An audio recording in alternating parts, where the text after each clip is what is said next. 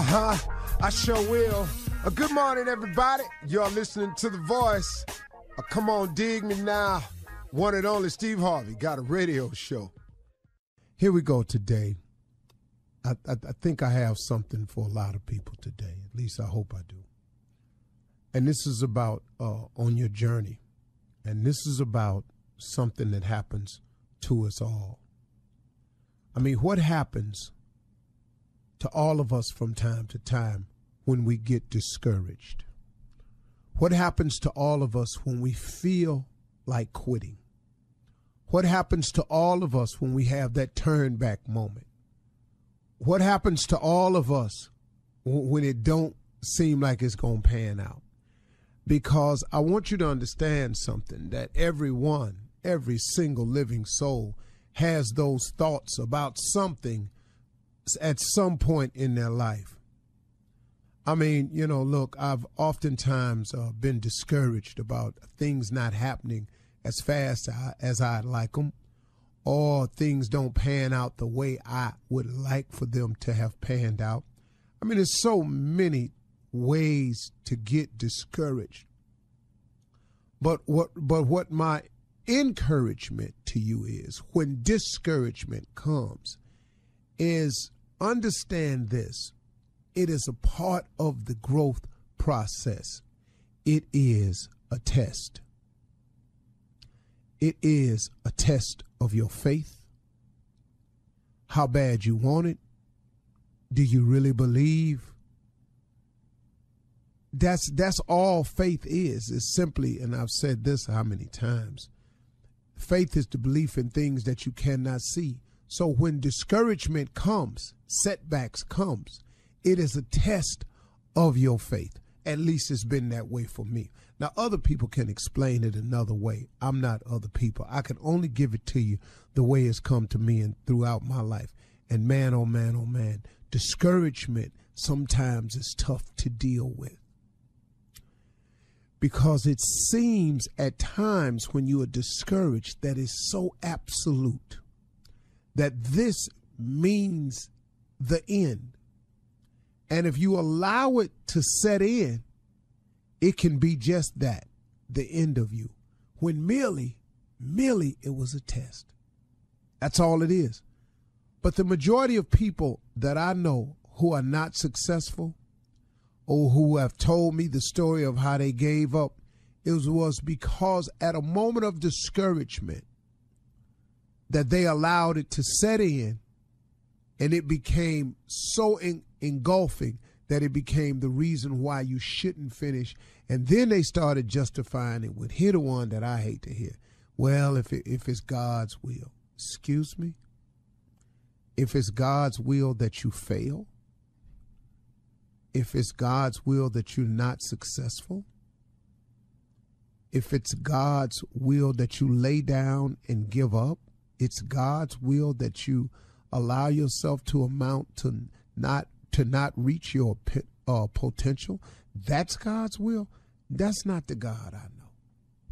That's not the God I serve. That's not the God I've read about.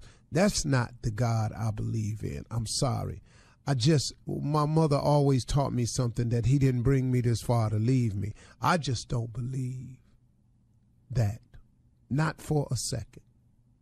Now, have I convinced myself of some things? Yep. Have I allowed the devil to come into the picture and paint a different one for me? Yep. I've done all of that. But you can't blame that on God now. Come on. So when discouragement comes, try to look at it, if you can, as a test of your faith. And you merely have to pass the test. It could be for a day, a half a day, a few hours, a week, a few weeks. It don't matter. Don't nobody know how long the test period is. Your job is to keep the faith and keep moving. Keep the faith and keep moving. Keep working. Keep believing. Keep hope alive. That's your job. If you do that, that's how you pass the test. It could be over tomorrow. It could be over in 2 weeks. It could be over in a month. You don't know. But all you got to do is wake up and keep the faith and fight the discouraging feelings. And how do you do that, Steve? Now, here we go. This is the part I know about for sure.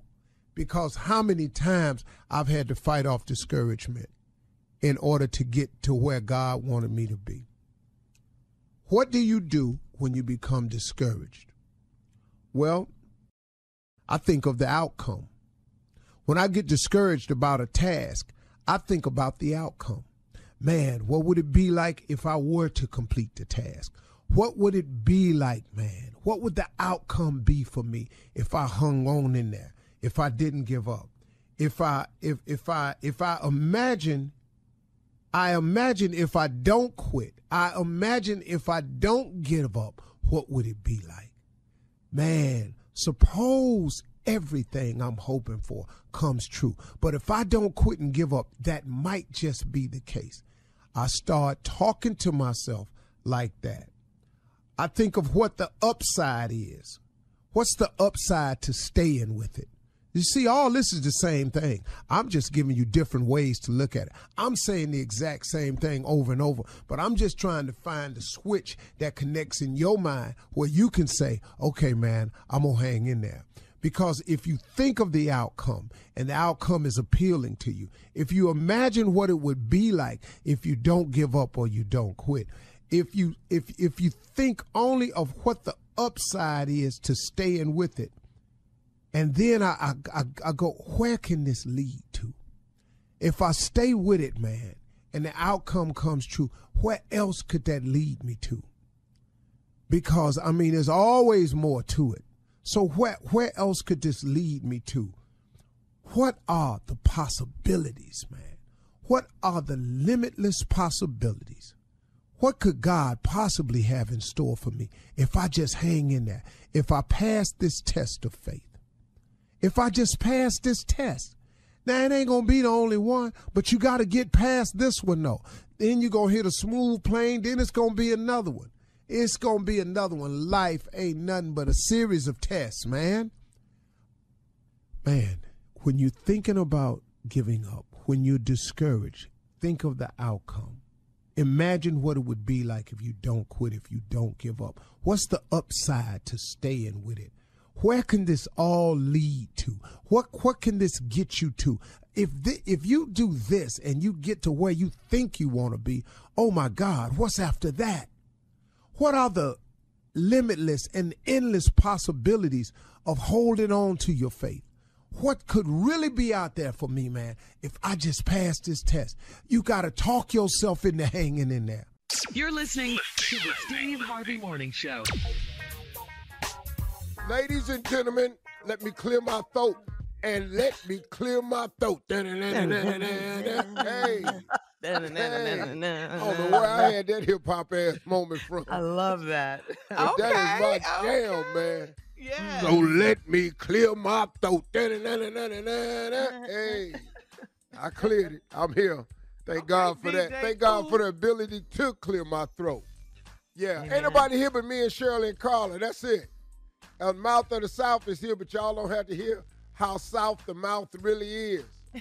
She country now. Lord have mercy. Name is Mississippi Monica. Lord have mercy. She loves everything that is Mississippi. Everything. Yep. Catfish, country. Lord have mercy. Ladies and gentlemen, this is the Steve Harvey Morning Show starring Shirley Strawberry, Carla Farrell, Mississippi Monica, and myself. The Ladies, one and how y'all only doing Steve today? Harvey. Man, please understand. My wife Paige says she's married to the one and only. Yes, she is, Mrs. Harvey. Yes, you are. Yes, you are. You know what she had the nerve to tell me the other day? What? Steve, somebody like me had to marry you because you a lot. Well, All did facts. she lie? Was any of that a lie? Just No I lies wanted to go. told. No lies. Wait a minute. told. I'm a lot. That's what you said? Woo! Yeah. That's I what looked you at that. Yeah, we had this real conversation. I went, I'm a lot. She said, but Steve, but you a lot too, though. No, not near as much as you. Then Well, what women are a happened? lot anyway. I mean, we're a lot. Yeah. We're alive. Then I end up agreeing with her. What the hell you thought? What you think I'm gonna keep arguing? That ain't gonna work out. No, not in your favor. No, it's not. No, it's not. Hey, Steve, what do you think today in 22? What's the best way to break up with someone? The best way, not and leave texting out of it, please.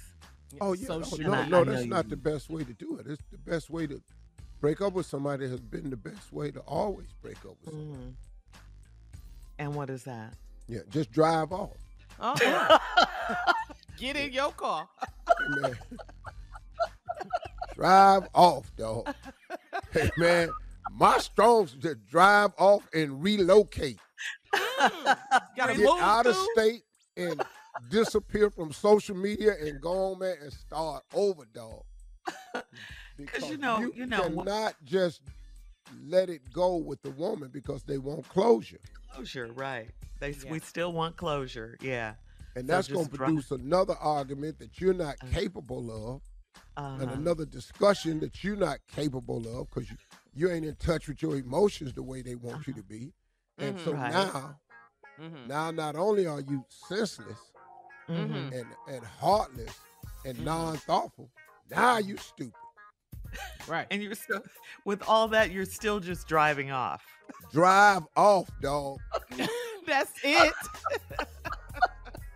All right, you heard it right here on the one and only Steve Harvey Morning Show. All right, thank you, Steve. Coming up in 32 minutes after the hour, we'll run that prank back right after this. You're listening to the Steve Harvey Morning Show.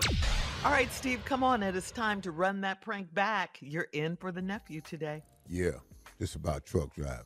Breaker 190, truck driver. This Johnny Joe on the steels and wheels of ones and twos on the CB radio. This truck driver, y'all come on, run it, cat. Hello? Hello, I'm trying to reach Franklin. Yeah, this is Franklin. Hey, Franklin, how you doing? This is Roosevelt giving you a call from Human Resources. Human Resources? Hey, what's up, Roosevelt? What can I do for you? All right, man. I'm calling you from Human Resources, Transit Partners, where you've been driving trucks for us for quite some time now. What are you 6.5 years right now? Man, I'm 8.5 years. You're 2 years short, baby. Okay, 8.5 years. How you doing, man? I'm good, man. Enjoying this road life, man. I love working for you guys, man. The benefits is there.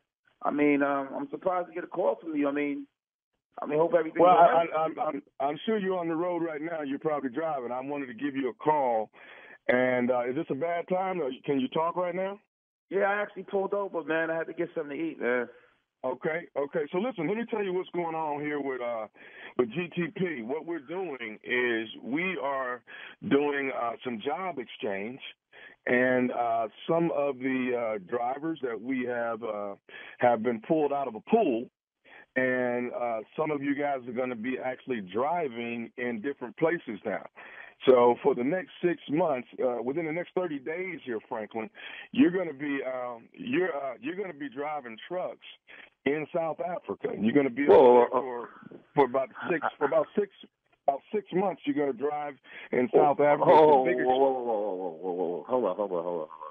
Yeah, listen, I ain't got no problem with South Africa, but y'all rather smart. I'm not going to no South Africa. I don't even know how to drive on the right-hand side of the road, man. I love Africans. I love everything about Africa, but I'm not going. I got a family out here in the United States of America, and you're trying to tell me I got to go to South Africa. Come on, man. What type of are you on, man? Franklin, it's part of the job exchange is what it is, man. I don't know what type of job exchange y'all got going on, man. I don't want to be part of that job exchange. No, I'm not going to no damn South Africa. This is not happening, man. Listen to me, Franklin. 6 months and you'll be back in the States. Okay. Let me say what this. What type of National Geographic program y'all got going on, man? I don't know what y'all got going on that y'all calling me. I'm in the middle of the parking lot trying to eat me a cheeseburger from being on the road all night, and you talking about sending me to South Africa. What type of are you on, man? This some foreign exchange program y'all got going on? I'm not being part of this. You pulled my name out of the pool like it was a susu to come tell me that I'm up to be driving in South Africa. This must be a joke. No. No, I'm no. not. So but this is a good thing though, Franklin. I think you're gonna like it. And no, it's not a good thing. What are you telling me it's a good thing? I got wife and kids. What the are you talking about South Africa? Do they even have roadways out there? I'm not going to South Africa. Are you serious? I'm not hearing this correct, brother. I'm not hearing this correct, Mr. Roosevelt. I don't. South what? Okay. My kid plays baseball. And you telling me to go to South Africa? Are you serious? Okay, Franklin, hear me out here, man. Let me, like I said, they pull names out of a pool, and you and about 15 other guys are going to be going to different parts of the world. What type of pool you pulled it in? You better put me back in the shallow part. You going to the deep end pulling? Man, get the I'm not going to South Africa. I am not going to South Africa. I'm not taking no malaria shots. I don't even got a passport. You want me to go to South Africa? Well, listen to me, Franklin. We're going to get you all the shots you need within the next 30 days, so you'll be set to go. You know, I'm not going to. I around go to South Africa, and Trump won't let me back in the country because of y'all. I'll quit right now. I'm not going to South Africa. It's a job exchange, Franklin. Okay, I let me don't say give this. a damn what type of job exchange. So what are we exchanging? You bringing South Africans over here, and then you bringing me over there? Y'all, my wife is not going to be happy about this. I'm not going. My son plays baseball. But can I tell you this? That your salary actually doubles the 6 months while you're over there? Don't try to tell me about that. What, in South African dollars or American dollars? What is it? Don't try that. It will be American dollars, Franklin. Franklin, it will be American dollars. I'm not going to no South Africa. I am not going. Matter of fact, this is my last day in the road. Y'all can come pick up this rig in the parking lot because I'm not going to South Africa. I don't care how you spell it or you say it. I ain't going. Listen, you've been with the company eight plus years, and I just got to tell you, you are obligated. You've been chosen out of a pool. All you have to do is 6 months. You're going to get paid double. Your family's going to be fine. You'll be back here. And I ain't obligated to do but drive a truck like I do every day. I'm not going. You can't tell me about being obligated. Let me tell you what I'm obligated to do. I'm obligated to throw this truck in fourth gear and drive right through your human resources window because I ain't going to South Africa. And I keep telling you that. I told you that since you got on the damn phone. I ain't going nowhere. Okay. But let me ask you something, Franklin. You've been here with us for 8-some years, man. You don't want to continue your job here with the company? I don't give a about this job right now, trying to send me overseas like you're setting me up for something. I ain't going. Matter of fact, let me turn this truck on right now. I'm coming down to see you, Mr. Roosevelt. Okay, well, hold on now. Do you know Jermaine? Yeah, I know Rivers. What do you got to do with it? Okay, let me go on and say this, Franklin. This right here that you talking to is nephew Tommy, and your boy Rivers got me to prank phone call you. You just got pranked by your boy Jermaine Rivers. Oh, that mother. Wait till I see Rivers. So you ain't no Roosevelt, and I ain't got to go to South Africa. No. Oh, my God. This nephew Tommy, man, I be listening to y'all on the road. Oh, Rivers, you want to play around? I'll when I put some sugar in your. All right, Franklin, before we leave, man, tell me this. What is the baddest radio show in the land? The Steve Harvey Morning Show. All right. All right. You see how we're starting off ignorance. All right. Thank you, Steve. Coming up next, Ask the CLO Chief Love Officer Steve Harvey in the building right after this. You're listening to the Steve Harvey Morning Show. Coming up at the top of the hour in entertainment news, a juror in the R. Kelly case had a panic attack. In sports entertainment news, Phoenix Suns owner Robert Sarver has been suspended for 1 year and fined $10 million by the NBA. And in music news, we lost a Chicago native and world-renowned jazz music legend. We'll talk about all of these stories at the top of the hour, but right now it is time to Ask the CLO. This one's from Raquel in Newark. Raquel writes, I just got married and my husband and I have a new home. We picked out all of the finishes for the house, but then he surprised me with all new furniture. The living room and the primary bedroom are completely furnished, and I hate it all. I hate it. I hate it. He thinks he thinks he's got style, but it is awful. How do I get him to return it? Well, you're just going to have to say, sweetie, look, I love you. I appreciate the gesture. It was so thoughtful of you. Man, what a nice thing to do. But, you know, as we picked out this house together and we started this process, I wanted you to allow me to have more of a say-so. Yeah. And the furniture you picked out, I can't live with it. I'm not going to be happy with it. It's going to affect my mood in the bedroom. It's going to affect my mood in the living room. I just do not like it. And I try, but I'm so appreciative of the fact that you did it. Keep the appreciation high, but you have to express your disdain for that damn furniture. What is it looking like in there? Well, like, here's what you could do. Y'all be kissing and stuff going up the steps, and he think it's going to be good. And then when you walk in the bathroom, walk in the bedroom, stop kissing him and throw up. Seriously? Yeah. Because she hates the furniture. Yeah. Stop kissing him, turn around, hair up, put your finger in your throat. Don't let him see that. And just hurl. vomit in the floor. And then just say, it's the bedroom, baby. It's the bedroom. It's going to happen. And every time you go in there, same damn thing. And he'll get the message, just don't throw up on the furniture so you can take it back. Take it back. You won't be stuck with it. Right. That's good advice, Steve. All right. Anna in Dover says, I am dating a man that has 2 dogs, and he has no problem with the dog sleeping with us. But I do. He lets them lick his face and all around his mouth and everything. And then he wants me to kiss him afterwards. He wants to kiss me afterwards. It's foul and unsanitary. Is this a red flag? Is it a red flag? Yeah. I don't know if it's a red flag or not, but the whole room on fire. What do you mean? What do you mean? We passed the red flag. You licking mean? dogs in the mouth, letting them lay in the bed with you, then he want to lick you in the mouth. No, we ain't doing this here, partner. I'm going to tell you what. You love them dogs way too much, and that's fine. But I ain't finna stop dating him. I'm not coming over there sleeping with no dog. I'm not kissing you after the dog has kissed you in your mouth. Dog licks themselves and other dogs. And we not doing this. Period. Nice to meet you, but not, you don't know what, Shirley.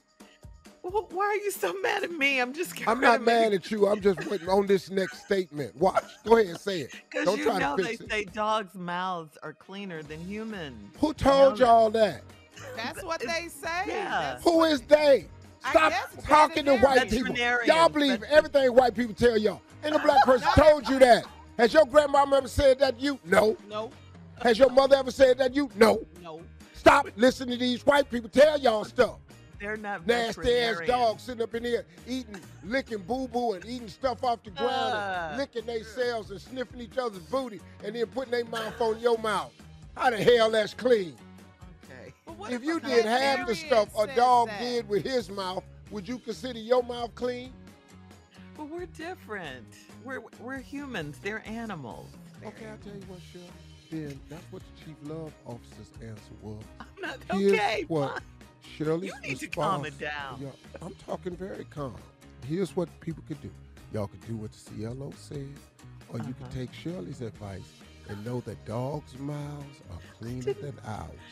I am yes, not a Carla, veterinarian. What do you I'm want to saying Shirley's just repeating. I've heard that too from different veterinarians. You and there are black veterinarian doctors. There are black veterinarians. What black veterinarian you heard say that?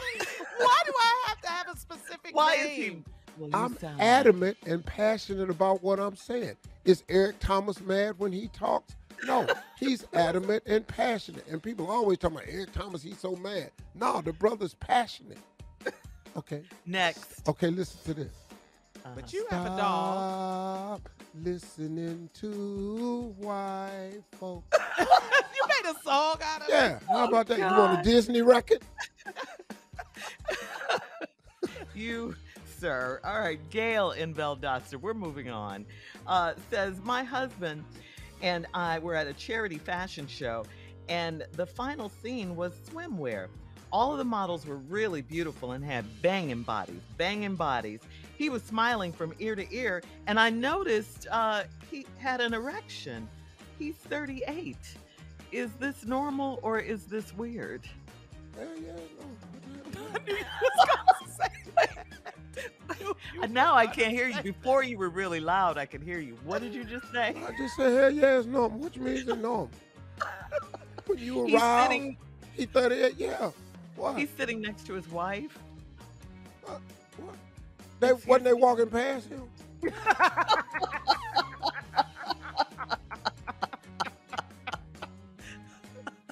But what does that mean? Every beautiful woman that walks past him, this is going to happen? He'll get an erection? What's all the sighing What? about? What? Let me try to find the nicest way to say I it. need the same passion that you talked They were about these at a dogs. charity Mhm. fashion Fashion show. show, yes. Yes. This was not the one in Paris or New York where they Fashion hire Week. professional models. Mhm. These was grown-ass women Uh-huh. coming down there with swimsuits on, Uh-huh. with banging. Breasts out, stuff That means- jiggling, little stretch marks, It means real something to stuff. you. Thickness, Uh-huh. little bit of cellulite, Uh-huh. little crinkle, that real stuff. Uh-huh. Grown Yeah. woman Uh-huh. body. Yeah. They came by my boy, God, dog, look at this. Yeah. Woo! He was doing all that. That boy on the Next to inside, his wife. on the inside. Boy, I wish you'd have been in there. You'd have thought All right, HBCU, you CLO. thought it was halftime at HBCU. Thank you. Thank you, CLO. Coming up at the top of the hour, we'll have some entertainment news for you right after this. You're listening to the Steve Harvey Morning Show. The judge dismissed one of the jurors in the R. Kelly trial. The woman complained of a panic attack. She told the judge how she could not, quote, go on 1 minute more. The trial started 4 weeks ago. One of the alternate jurors replaced the panic attack juror. He is a man in his 60s. The 12-person jury panel now has 7 women and 5 men. Yeah, he won't do this no more. No, the woman had the panic attack, Yeah. and then they replaced him. Replaced her. She ain't want to do it no more. No more. I'm Uh-huh. telling She you. was done. Yeah, I think she was done as well. Yeah. Y'all know he get mad. I can't do this no more. Right. Exactly. All right. And in sports entertainment news, Phoenix Suns owner Robert Sarver has been suspended for 1 year and fined $10 million by the NBA as the league investigates allegations that Sarver has a history of racist, misogynistic, and hostile incidents over his nearly 2-decade tenure overseeing the franchise. The investigation revealed that Sarver repeated or purported to repeat the N-word on at least 5 occasions spanning his tenure with the Suns. The investigation also concluded that Sarver used demeaning language toward female employees and cursed at employees in ways that will be considered bullying under present workplace standards. Under the NBA's 1-year suspension, Sarver cannot be present at any Phoenix Suns, NBA, or Phoenix Mercury WNBA games, practices, or team business functions. He's out of everything. The NBA said it would donate that $10 million. Donate to organizations that are committed to addressing race and gender-based issues in and outside of the workplace. So there you go. Wow. He's just in there cussing them out, calling them the N-word. Right. Okay. Well, I don't know how effective he could be after the 1-year suspension. The $10 million gonna put a crimp in his game. $10 million is a fine for real. Yeah. How did it? Hard to make $10 million. Yeah. Really is. And I was reading that was the league's maximum fine, so they gave him the max. Mm-hmm. You know, it's people out there, man. It's so much out there. You can't police it all. Yeah, that's true. You know, we got body cams on police officers, and they so prevalent with it that some of them commit the crime right there on the body cam. Yeah, right. Yeah, they forget they have it on, and they just go about their business and they do it. So like it's hard to police it all, you know. Yeah. For people who don't think, the Herschel Walker commercial, where he talks about Warnock thinks that America is a racist country. America does suffer from racism. Yeah. And they got all absolutely. these Democrats on their shit. And Who said they didn't? And then Herschel Walker, his claim is he thinks don't that listen to America him. suffers from racism. Yeah. I happen to think that America is full of good people. And well, Herschel, we think you full of sugar, honey, iced tea. Okay. Because All see, right. there is racism does exist in this country, and just Absolutely because it does. your Negro behind wants to be a senator and do their beckoning wheel and call, you standing up there saying whatever they want you to say, don't make it not so. And that probably has nothing to do with today, but I'm telling y'all, we have got to get ready for these November elections. And Yes, you have got to whenweallvote.org. Whenweallvote.org. We have got to get there now, because these people are doing all forms of voter suppression this time. That's And right. they're That's trying right. to make it legal. They done moved mailboxes. They've changed zoning laws. They've stripped down the polling locations. They've made more ID requirements to get, and they've shortened the time limit that you can register to vote in order to vote. I'm telling you, these All Republicans have gotten sick to their stomach because they bought into the big Trump lie that the last election was stolen. And so now what they're doing is, listen to me carefully, y'all. They are setting it up so they can cheat and say, this is what y'all did. That's why they holding on to the lie. So when they get busted for all the stuff they are doing in this new election, it'll all be okay. Now, ain't no politicians able to say that, but I'm not a politician. And if you don't think that they are preparing to turn Georgia back red, and Wisconsin and Michigan and Philly and every other place that flipped, and Arizona and Pennsylvania and all this, if you don't think that they are red hot and determined, y'all, they are trying to prove to people of color again that voting doesn't matter. So now, when we proved to them in the last election that it did matter, that we can change the face of an election, they are now back to the business of, oh, no, you can't. And so voter suppression is real. They are doing stuff, man, this election that is so cunning, so slick, and setting them up to start taking back some positions. We cannot allow this to happen. We are voting in November. All of these Republican tactics, I'm telling you, man, nothing has made me sicker than this Herschel Walker mess, because I know what they're doing. They, against Warnock, who is African-American, they said, let's get us an African-American, because you know they just vote for people because they black, and let's confuse them at the polls. He played football, and we'll split the black vote, and our candidate will get in. No, it's not, because all the white people going to vote for Herschel. That's right. All right. Thank you, Steve. All the Coming Republican whites and Republican blacks, too. Them too. Coming up at 20 minutes after the hour, we'll talk about LeBron James and his family on the cover of Vanity Fair right after this. You're listening to the Steve Harvey Morning Show.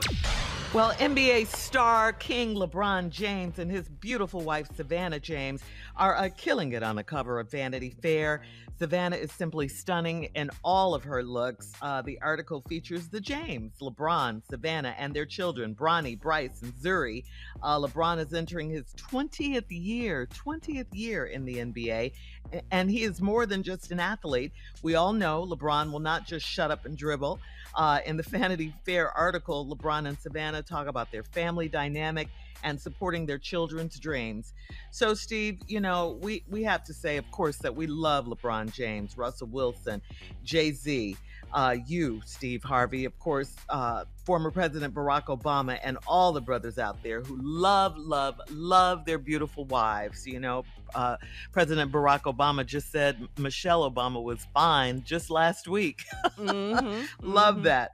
So here's the question, Steve. Why is it so important to teach young men that Black women are to be protected, loved, and respected? You can speak on this for sure. Well, I mean, you know, look, as much credit as we as men get for what we do and what we provide, we get a lot of credit for being great entertainers, great performers, great business people, great athletes. We get a lot of credit for that. I don't think enough credit is given to the role that men play as husbands and as fathers. And that's important because the family dynamic has always been a target for the system.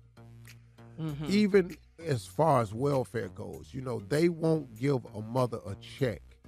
They won't give you financial aid if there's a man present in the home. So that doesn't promote male-female relationships. Exactly. The prison system is so misaligned with the incarceration of people of color. And all the time when this is going on, who is left holding the bag but the woman? The woman is having to hold it down and together on so many levels for so many things. And when you see the structure in place and it's working, like I think of LeBron James and all he's accomplished, but not enough focus is on the great father and husband he is. But he's that way because of Savannah. You can be a successful brother without a woman, but you'll never be a great man without a woman. There are no great men in history without women. And because women are the missing link in the ingredient, and to promote that is evident because we need more of that in our society, in our culture, promoting family, like Real Swiss and all of these other people out here that's doing it the right way. Right. Yes, So All right. many more. I don't have time to mention. That's true.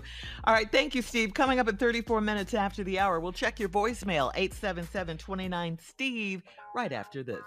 You're listening to the Steve Harvey Morning Show. All right, Steve, it's time to check your voicemail. If you want to leave Steve a voicemail, you can do it by calling him at 877-29-STEVE. Operators are standing by. This caller, Steve, his name is Anthony. He had a question about dressing to impress. Hey, Steve, this is Anthony. I'm just calling to get some advice. You know, you're the best guy around that dresses, I think. And I have an opportunity finally coming up for one of my dream jobs. And, you know, you kind of dress to impress. You kind of got to, you know, sell yourself. I was just trying to look for a little bit of advice. Black suit, white shirt, black tie. Black suit, white shirt, black tie. Very classy, very understated, but very stateful. It makes a statement. A black suit, a white shirt, a black tie. It's non-offensive. It don't give a person on the other side of the desk to talk about, I don't like red. Why you wear red tie? I don't like green tie. No. See, when you go in there simple, that's why you notice, Anthony, at all black tie events, all men look damn near the same, which I hate, but they all look the same. They got on that black tuxedo, that white shirt, and that little ass black bow tie. And they all sit up there. You won't see two women in that whole event with the same gown on. Oh, if you do, it's a problem for sure. Because women know how to do it. Men oftentimes have to play it safe. If you go on a golf course in the summertime, every last one of them dudes got on shorts. Ooh. All of them wear them khaki shorts, gray shorts, blue shorts, cargo shorts. They just don't. You got to play it safe, play it classy, play it dignified, Anthony. You cannot lose or blow the job in a black suit, a white shirt, and a black tie. You can get opinions in any other colors, but no one is upset with classic black. Nobody. Okay. Go on and Keep get it your classic. job, dog. Yeah. All right. This caller left a message about your shirt. More wardrobe questions on the Publishers Clearinghouse commercial, Steve. Good morning, You look Mr. good on Harvey there. and the morning crew. I just want to say that suit that you had on, the shirt that goes with that suit, I don't know if it was orange or peach, but anyway, it really, really brings you out. You look so handsome in that peach or either orange, because my TV, it shows two different colors when the sun hit it. But anyway, you was very handsome in that. I love you in that color. No disrespect to Miss Margie. You all have a wonderful day. Bye. Yeah, it ain't disrespectful, baby, thinking I'm fine. Just go ahead with that. Yeah. Go on, run with that thought. Say what now, Steve? It ain't disrespectful to think I'm fine. Just go on and do that right there. I sure wish Tommy was here to hear this. Thank you, baby. And I just wanted to further blow my own self up. I don't really think it was a shirt you was feeling, but we just tried not to be so damn disrespectful, so let's just go and leave it at the shirt. Thank you, baby. But those colors were beautiful, though, Steve. You have on. They really are. They do pop off the screen. They really are nice, and people are noticing. All right, this caller, Michael. Publishers Clearinghouse, baby, back in the business, yeah. I know. Michael, this is a caller, Michael. He was a guest on your TV show a few years ago. He wanted to update you on what's been going on. Hey, Steve, this is Michael. I was on your show about 5 years ago and won a date with the beautiful Carmelita Jeter. And just an update on myself. We did not work out. We went on one date. Unfortunately, it did not work out. But recently, I was laid off from my job at mortgage. I've been working in 10 years, and interest rates went up. And now I am a stripper, exotic dancer. Just had my first show last night at a bachelorette party. Pretty crazy update. Just wanted to give you. Anyways, hope all is well. It was great meeting you, and would love to catch up sometime. Take care.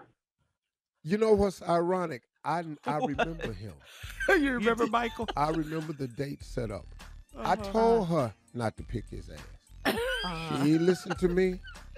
She picked him, went on one date, it worked out. Now he a stripper. What I mean? I saw it coming because he thought he was fine then. I don't know, 5 years later, he'd have found a way to get everybody to think you fine. Stripping at the club, get your clothes off, get naked, get your bands on your booty, let's take it. Come on, let's take it. Coming up next, prank phone call right after this. You're listening to the Steve Harvey Morning Show. Coming up at the top of the hour, right about 4 minutes after, it's my strawberry letter for today. Get this title, My Own Daughter Put Me on Blast. All right, we'll find out what that's all about. Yeah. Yeah, we'll find out what it's all about in just a few. But right now, it is time for today's prank phone call with none other than Steve Harvey. What you got, Steve? Oh, okay. Run it, cat. The ring. The what? That's it? The ring. Excuse me. The ring. Yeah. Thank you.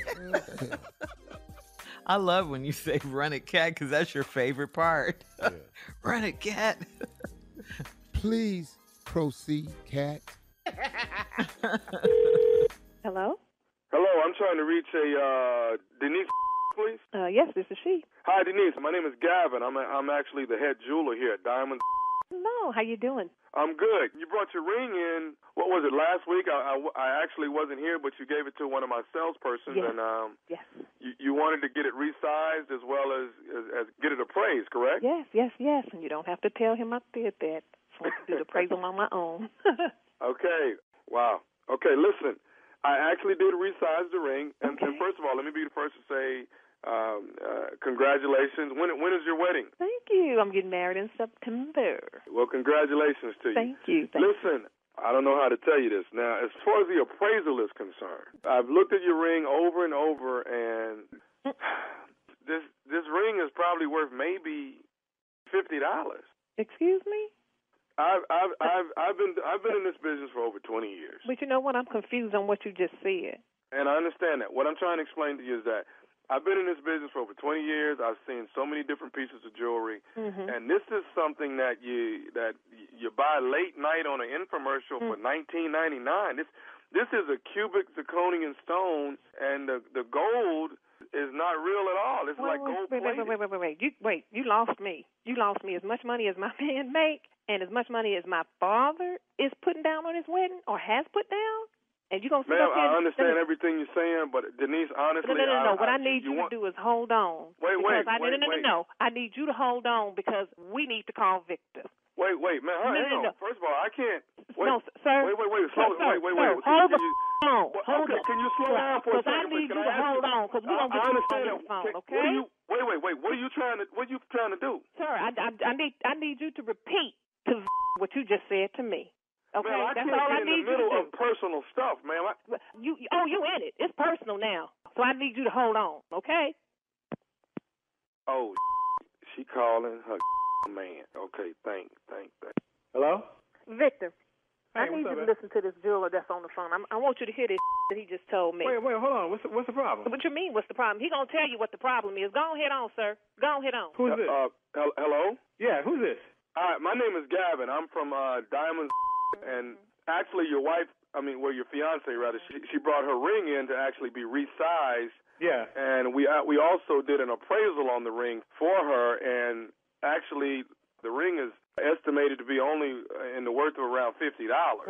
$50. $50? That's what the man said, Victor. $50. Hold on, Denise. Well, sir, obviously there's some sort of mistake. Sir. Yeah, what you got to say about that, Victor? Hold on. $50. That's got to be some kind of mistake. So what'd you say your name was, sir? My name is Gavin. I work here at Diamonds. I'm the head jeweler here. I've been here for 20 years. And there's no way that ring is worth $50. I know what I paid for it, so obviously there's some sort of mistake. Sir, there's not a mistake. I've been dealing with jewelry. I've seen it. I can pretty much look at a ring, but I actually went into detail on this one as I do all of them. And, sir, I promise you this is probably maybe between $40 and $50 before it's worth is concerned. No, absolutely not. That's impossible. How is that impossible? He's the jeweler. You heard him say he's been doing it for 20 years. So how is that impossible? I don't understand that. All the money that my daddy putting down on this wedding, and you gonna pay $50 for a ring? You bought a cheap ring, sir. No, I did not buy a cheap ring. Victor! This is obviously some kind of mistake. You got that right. You sure got that right. So what you got to say for yourself? $50? You cannot believe that that's right. This is obviously some kind of mistake, sir. It is a mistake. A mistake in me thinking I'm going to get married to the man of my dream. I do have the engagement ring that was purchased and bought for your wife. No, I don't think you do. I don't think you have my ring, because if you had my ring, you wouldn't be telling me that it's worth $50. Sure, I have the ring that your wife, your fiance brought in. Fiance, I ain't his wife yet. Hold on. The man's trying to explain. I'm trying to get to the bottom. Okay, excuse me. Thank you. So I don't think you have the right ring. Sir, I have the right ring, and what I'm letting you know, sir, is that this is something you buy on an infomercial in 2 o'clock in the morning. Hold on, dude. You don't. How you gonna come at me like that? I ain't buying no damn ring on an infomercial. I bought the ring from a reputable establishment. I have the receipt. I have the certificate. So obviously the mistake is on your end. Sir, the mistake is not here. Sir, you bought a piece of junk. Victor, he's been doing it all these years. How the hell he gonna make a mistake? Where the you come off telling me I bought a piece of junk? I know what I bought. If there's any mistake that's been made, it's on your end. Sir, it's not on my end. Hold on. Don't raise. Victor, wait a you one thing, Victor. My dad is paying too much money for this wedding, so you doggone pay $50 for a doggone ring. You wait till I tell him this.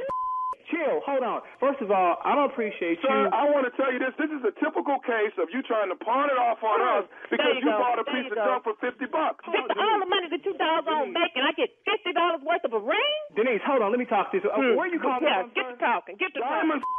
Diamonds. I ain't never heard of that. Where is it? Sir, your wife knows exactly where it is. She's the one that brought the ring in. I tell you what, I'm going to come down there to see the ring that you're talking about. If it's not the ring that I gave my girl, I'm going to take $7,600 out of your because that's what I paid for the ring. So now you want to jump on me because you bought your wife a piece of Come on and now. you want to put it on me. You don't tell me what the I know what the I spent on a ring, and I don't know what kind of you trying to pull. First of all, I don't appreciate you coming to my household trying to mess my and you want to come at me with this? I know the ring better be real. Know that. If I were you, Miss Denise, I would not marry somebody that's going to be. I'm coming. I'm looking for your punk. And you know what? You don't get the ring, it ain't right. Me and you gonna go at it. Can I say one more thing to both of you all? I tell you what, if it ain't some that I want to hear, me and you gonna have some more problems. This is Nephew Tommy from the Steve Harvey Morning Show. Y'all just got pranked by Denise's sister. That's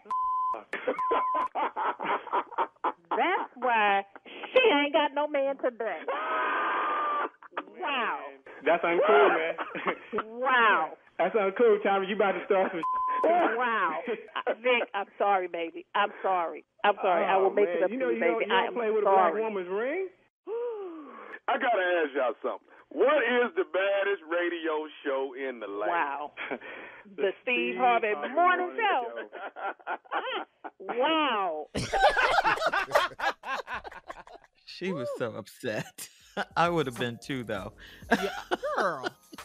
$50 cubic. Sometimes these pranks, I don't like commenting on Tommy pranks sometimes. As a matter of fact, can I be honest with you? I'm tired of talking about these pranks with Tommy ain't here. Tommy, Okay. you need to get your ass to work. Oh, you sound like Junior. Now, I don't know if you on vacation. You and like Junior out. The hell y'all decide to do this at the same damn time? You the boss. You signed off on it. I ain't signed off on nothing. So they just not here. They just not coming to work. Y'all told me what they wanted to do. I ain't signed off. What was I going to tell them? But guess who is here, though? Guess who is here? The very fine. Yeah, no, that's right. Mr. Steve Harvey, okay? Talk about me some more. And the ladies of the Steve Harvey Morning Show, okay? Yes. Always. Y'all find married self. Yeah, off the market. Thank you. All right, coming up next, Strawberry Letters, subject, my own daughter put me on blast. We'll get back into it. We'll get into it right after this. You're listening to the Steve Harvey Morning Show. It is time now for today's Strawberry Letter. If you need advice on relationships, dating, work, sex, parenting, and more, please submit your Strawberry Letter to steveharveyfm.com and click Submit Strawberry Letter. We could be reading your letter live on the air, just like we're going to read this one right here, right now. And you never know, it could be yours. Ladies and gentlemen, Strawberry Letter. Thank you, Steve.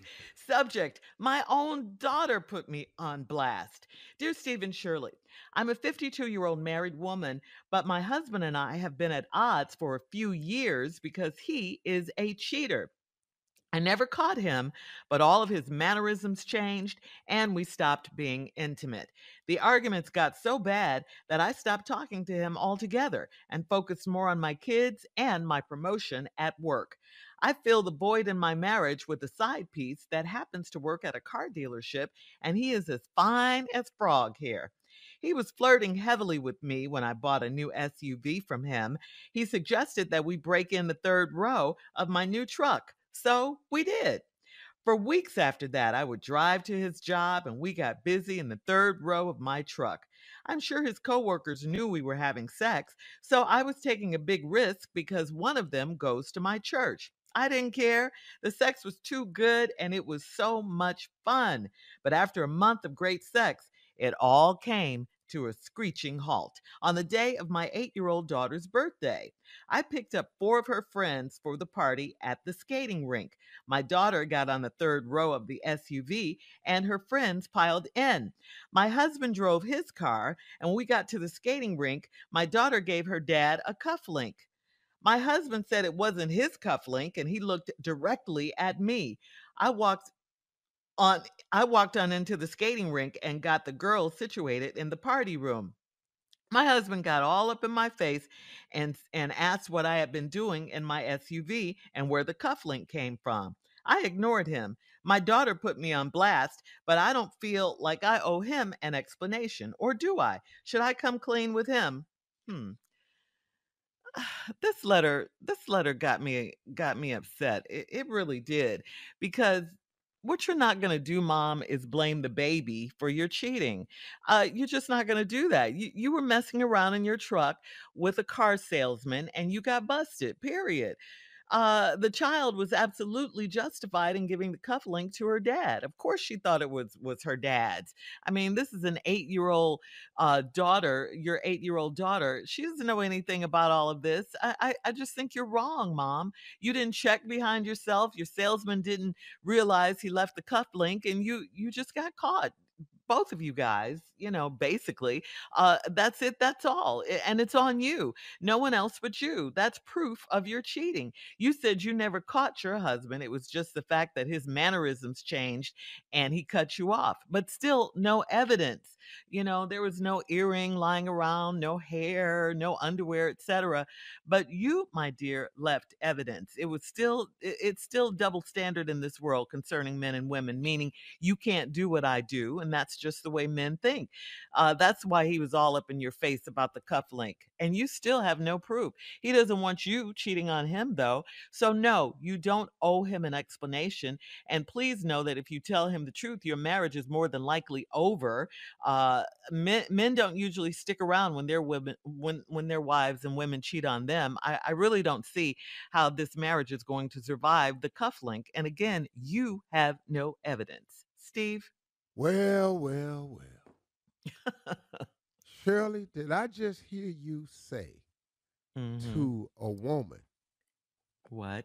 That she doesn't owe her husband an explanation for cheating? No. I just want to double check that I hear that. You heard. Okay, I said cool. it. Thank you. That's all I need. Thank you. Little bit of validation. Thank you so much. My own daughter put me on blast. 52-year-old married woman, but your husband and her have been at odds for some years. Here is the opening line: because he is a cheater. She said that in the first opening statement. They have been at odds because he is a cheater. Next statement right after that: I never caught him. Uh-oh. Mm-hmm. Uh-oh. Uh-oh. We have a loophole in the contract. We have a get out of jail free card. We have grounds for dismissal. Wow. We have unsubstantiated statements. We have all of this that I would be using right after you said, I never caught him. Mm-hmm. Then here comes the proof she thinks she has, but all of his mannerisms changed, and we stopped being intimate. You didn't mention that any of your mannerisms might have changed. And you didn't mention that maybe you stopped initiating sex. You just dumped it all on him in this letter. The arguments got so bad that I stopped talking to him. Now y'all ain't even talking. All together and focus more on my kids and my promotion at work. Then you said, I feel the void in my marriage with a side piece that happens to work at a car dealership, and he is as fine as frog hair. Oh, hell. You the cheater in the letter. Mm-hmm. And you know what proof we have? An admission of guilt. You said this. You ain't caught him, but you said this. So now this letter has turned. When we come back, the results of the leather turning from the chief love officer. All right, hang on, Chief Love Officer. We'll have part 2 of your response, Steve, coming up at 23 minutes after. Subject of today's Strawberry Letter: my own daughter put me on blast. We'll get back into it right after this. You're listening to the Steve Harvey Morning Show. All right, come on, Steve. Let's recap today's Strawberry Letter. The subject: my own daughter, put me on blast. Yeah, this ain't the problem, though. No. It's this 50-year-old married woman that argued with her husband because she says her husband's a cheater. Then she turns around and says, I never caught him. Then she turned around and said, but all his mannerisms changed. And we stopped being intimate. So now, ain't neither one of y'all initiating sex at the house? You or him?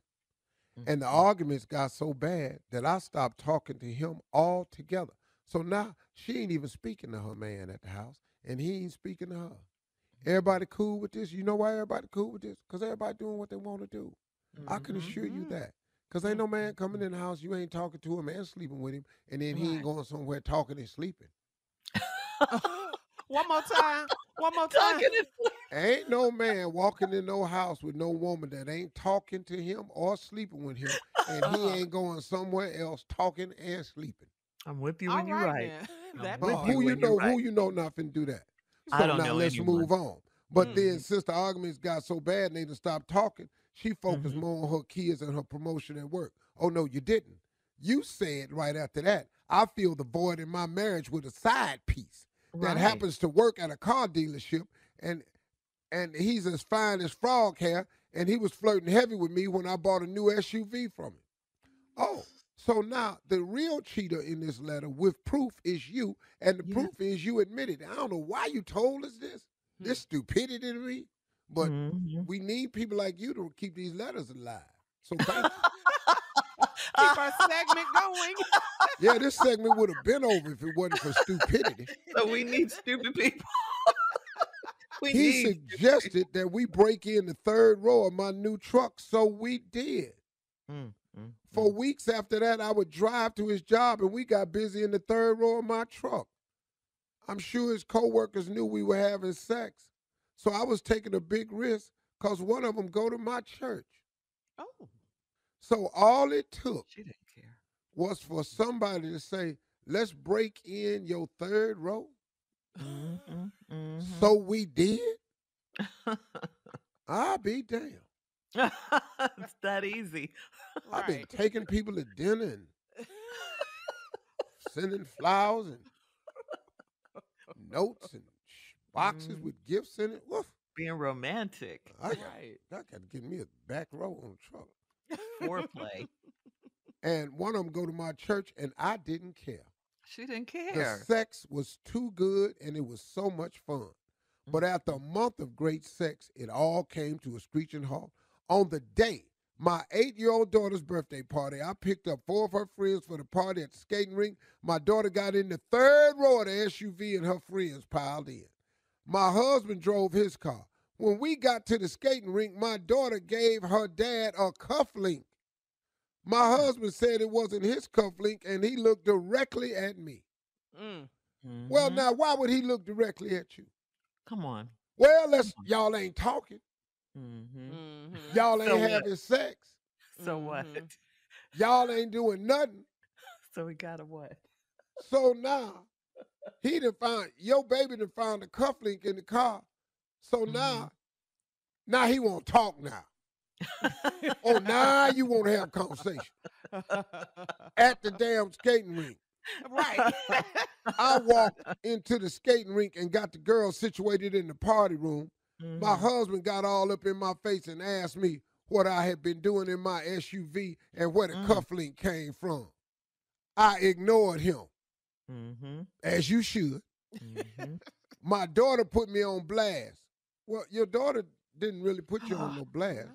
Your daughter found a cufflink and know that cufflinks is normally she's seen her daddy with a cufflink on. Right. And brought her daddy, here go your cufflink. Right. Because the baby don't know y'all having marital issues. She knows something ain't right because y'all acting a little strange with each other. Wonder how come my mom and daddy don't never talk like your mom and daddy. Yeah, but kids we know. already know why, because y'all out there screwing other people. So y'all ain't got to talk. You been on that back row of that damn truck just messing it all up. It's losing value. Your truck is losing value. And even if you take that same damn truck back to that car dealership with that same salesman you bought it for, he know that the third seat is damaged. So now you ain't even gonna get true blue book value for your damn car. Because he already know. I'm telling you, this salesman know what's been happening back there in that back seat. Yeah. Should I come clean with him? What? It's over. Come clean? Hell no. What's wrong with you? You stupid. Anyway. For the first time, Shirley said, and this is why I'm using this. Shirley, who adamantly always promotes the truth.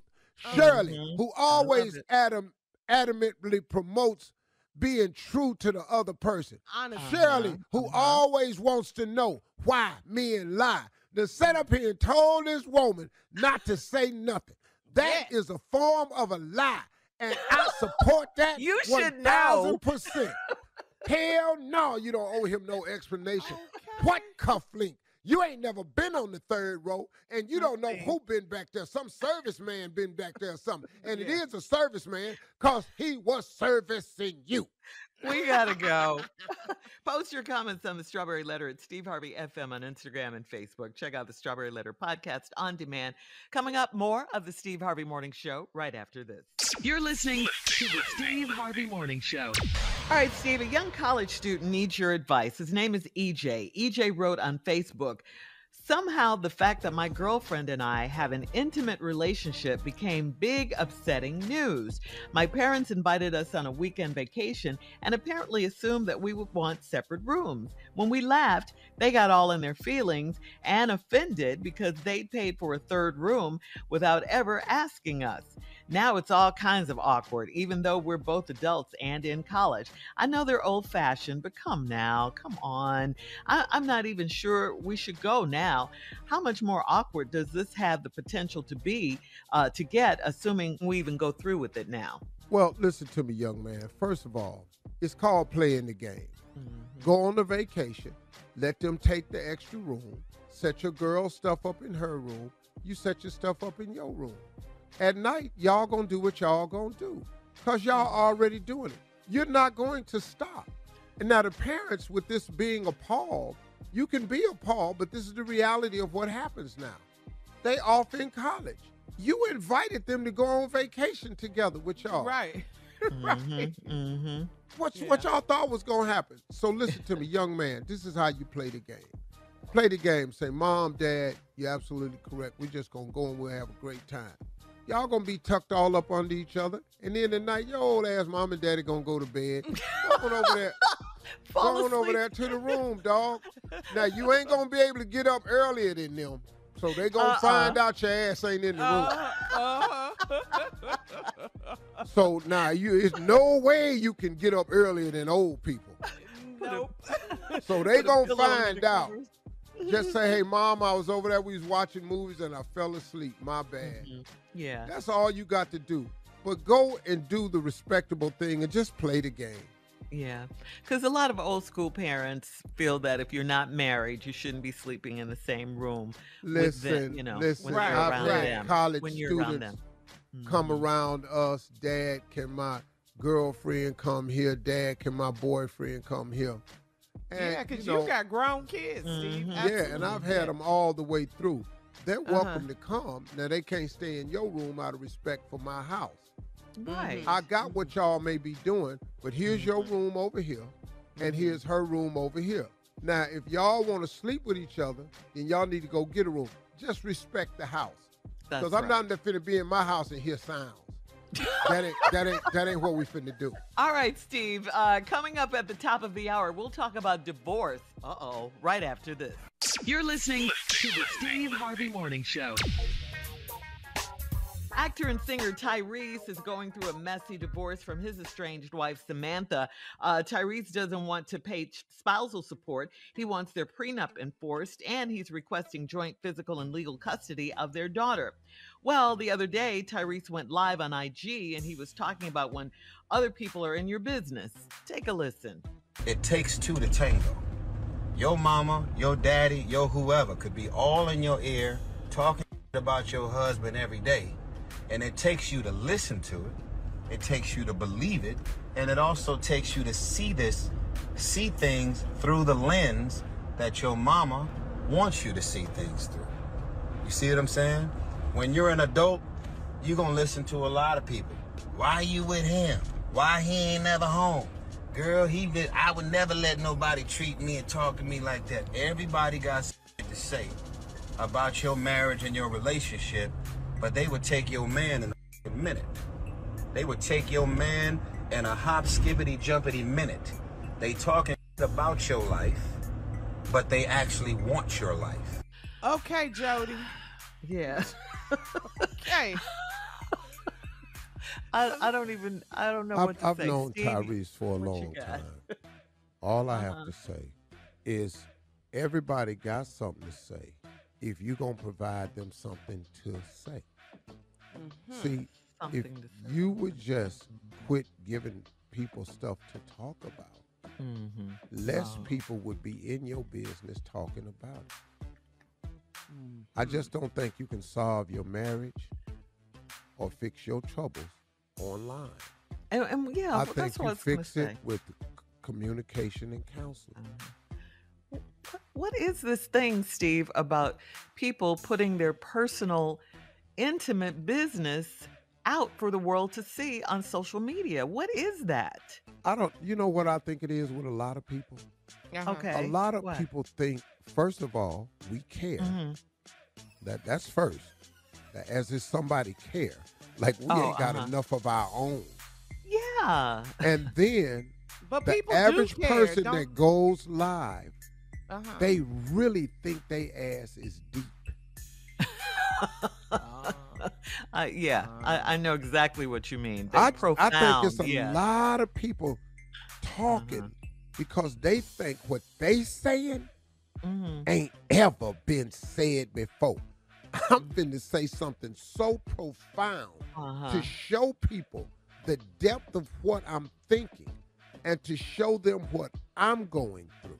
Right. Right. And Carla, I don't think people care unless you put it out there for them to care. We wouldn't even know. Well, How what would I'm we saying know? is people care You know what about I mean? celebrities. They're nosy That's about true. celebrity That's business. They do. Yeah, so that's why these websites and TMZ and That's all this very stuff true. Exists because people are nosy about celebrities and then they want That's to true. throw darts or give their opinions about it. But I think what Steve is saying is don't give them a pin to stick you with. You don't have to reveal Everything. That's what I I'm agree saying. with you on that. Celebrities have the ability to draw more clicks. Right. But if that's They your do. objective is to get clicks, then just Then that's not man, real. That's I fake. just don't understand the pouring out of yourself to That's- the public, airing out your dirty laundry in public. Celebrity or not. And then the other thing, right, celebrity or not, and this ain't about Tyrese, this is about anybody. Yeah. Well, all we're hearing is your side. Yes. Oh, yes. please know there is another side. Yeah. Yeah. Right. And like my mother and father used to tell me all the time, it's three sides to every story.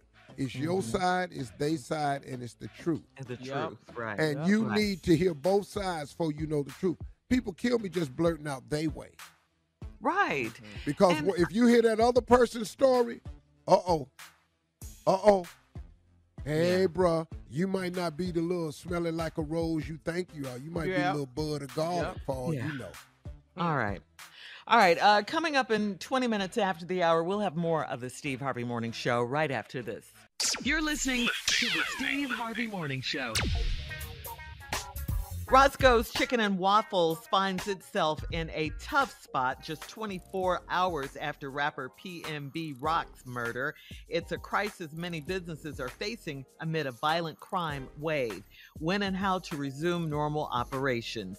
According to TMZ, the Roscoe's where the rapper was killed was open for business on Tuesday.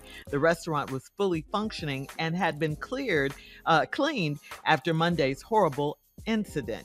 Prior to the shooting, PnB's girlfriend posted a picture of the couple's meal with their location, and that's when police say that after that he was a target for a robbery and when he was shot and killed. This is really, really such a sad story.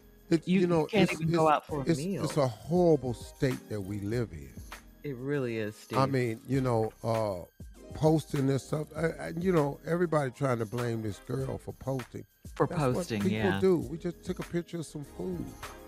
How would you think so harmless that if I take a picture of a plate of chicken and some waffles, that somebody gonna come in here and kill us? I know. Who thinks I like know. that? So I wish everybody would stop blaming this young girl. She's going through enough. She was right there when the kid got killed. We live in, man. This world right here is so sick. And our young men, we are losing our young men to these Yeah. types of actions of violence without any forethought to consequences in the future and all disregard for human life. That's right. Jesus. All right. Coming up at 33 minutes after the hour, we'll have more of the Steve Harvey Morning Show right after this. You're listening to the Steve Harvey Morning Show. It is time now for a round of Would You Rather. Here we go, Steve. Would you rather go on a silent meditation retreat for a week, or would you rather spend a weekend with someone who doesn't know when to stop talking? We know what you're going to say. Either silent meditation or partner. Yeah, I'm going to go out there, give me a fishing rod, and just be out there fishing and chilling. But when you don't know when to stop talking. But Just you're with talking. you're with someone. You're Hell, I not know by somebody yourself. like that right now to just run his damn, and he a guy too, and talk all the time. He can't shut up. I ain't never seen nothing like it. Have you ever I don't said even that like to him? men like that. Yeah. I say, Have you ever said, shut up or be quiet? Yeah, or... dog. You can't Give me a say minute. everything you think. Wait, hold up. You said that to someone? Because we say that to you on a regular filter. I'm No, in wait. shock right now. I give my thoughts of what I'm thinking, but I don't sit up and go, ooh, man, I'm breathing. Oh, it's every thought. Yeah.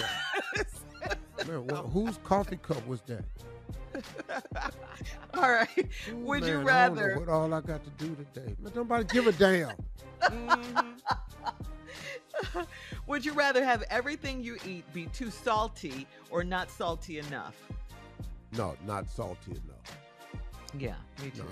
No, matter how much salt. No, that too salty is horrid. Yes. You can I enjoy hate it. Yeah. Oh. Yeah, I hate that. You're right. All right, Steve, would you rather have a mosquito bite on your butt, okay? Or would you rather have a mosquito bite on the bottom of your foot? Well, it's hard to get to either one, But on your booty, though, on your booty, mosquito bite, you just scratch it. I'll take it on the bottom of my foot and just get up and walk it off. Really? That's a rough one. It's hard to scratch That's your a bottom rough one. of your I've had foot. that before. That's I a ain't gonna rough one scratch right it, though. there. I know how to play that stuff off. I'm from the country. I done had stuff. I just Like play what? it off. Like, how would you How play do you it play off? it? Yeah. No, it's a mosquito bite. You can't itch it right now. I'm at work. But Oh, see, I so be mind busy over all the matter? time, You're so saying it's mind easy over for me matter? to ignore a lot of stuff. Okay. You're So that saying mind mosquito over bite matter. ain't gonna eat my life up. Like I sunburned my arms playing golf in the Bahamas because I Okay. forgot that one day to put my suntan lotion on my arms.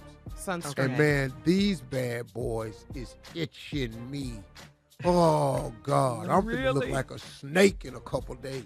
You peel and you're going to flake up, dry. Oh, I'll be glad when it go on and get started, so we can get it over with.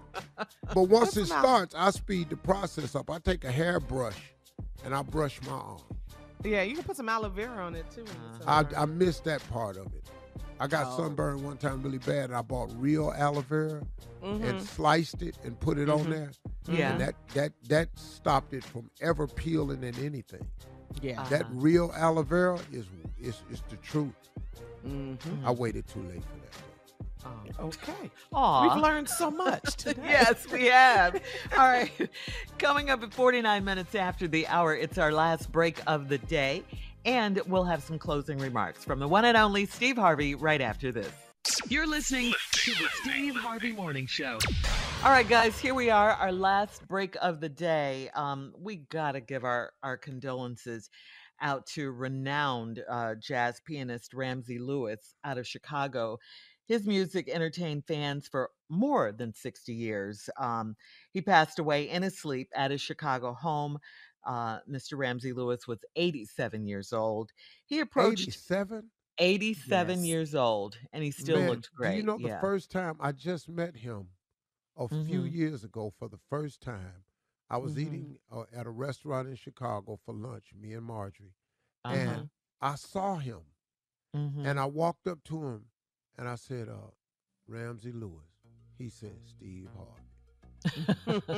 Which That's messed Chicago me up. cool. And I said, hey, man, can I hug you, man? Aw. He said, man, I want you to. Aw. And we hugged, and I just thanked him for his music, man. Yes, sir. yes, Yes, sir. Music got me through flunking out of college.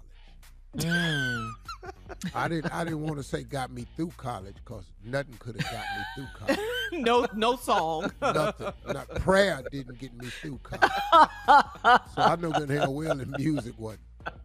But man, I talked to him about Earth, Wind, and Fire. I talked to him about the Sun Goddess album. I talked to him about Gratitude. musicians, man. And the woman he was with was so grateful. Wow, thank you so much, Steve. You made his day. Now, man, I know who he is.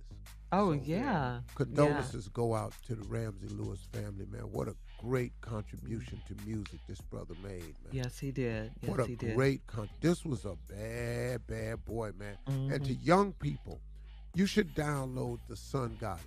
Yes. You got to see what this dude really did. Young people out there who don't know who Ramsey Lewis is, download Sun Goddess and sit down. Go sit down somewhere. What a beautiful song. Get some of his albums and download it.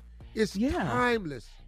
Yeah. It is, his contemporary jazz sound is timeless. Yes, sir. Yeah. He said, Steve, life is a solo. I just know that when I put my hands on the piano, it's going to flow. And it does. It did. It does. Yes. Yes, sir. Woo, From that day to this. Yes. That is my album. Everything. One of my favorites. Yeah, he's worked with people like Aretha Franklin, Tony Bennett, Al Jarreau, of course, Earth, Wind, and Fire. And like you say, our deepest condolences to the Lewis family. Also, unbelievable, man. Yeah. True Chicago legend. Well, legend. But yeah, Chicago native. Yep. I mean, man, if you knew stuff that he was responsible for,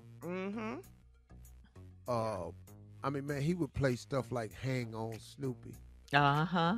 Wade in the Water, the in crowd. Snoopy, hang on.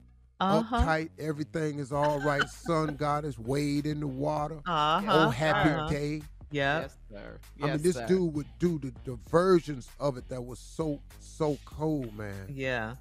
He was such a talent. My mother loved Ramsey Lewis. You know, growing up in Chicago, she loved Ramsey Lewis. Yeah. He had a radio show too. He was greatness. There we go. Yes, Sun Goddess. Yes, sir. Woo. Man, you don't know the times we had with that on. Oh, man. Oh yeah, I remember. Oh. I love it. Man, let me tell you something, man. We would pull our cars up at the park in college, and everybody would tune in to the same station and open their car doors. Yes. I mean, you know, that's all we had back then. I'm pretty young. Why don't y'all have y'all boom box? Wasn't no damn boom box. Why don't you have your Bluetooth speaker? Excuse me.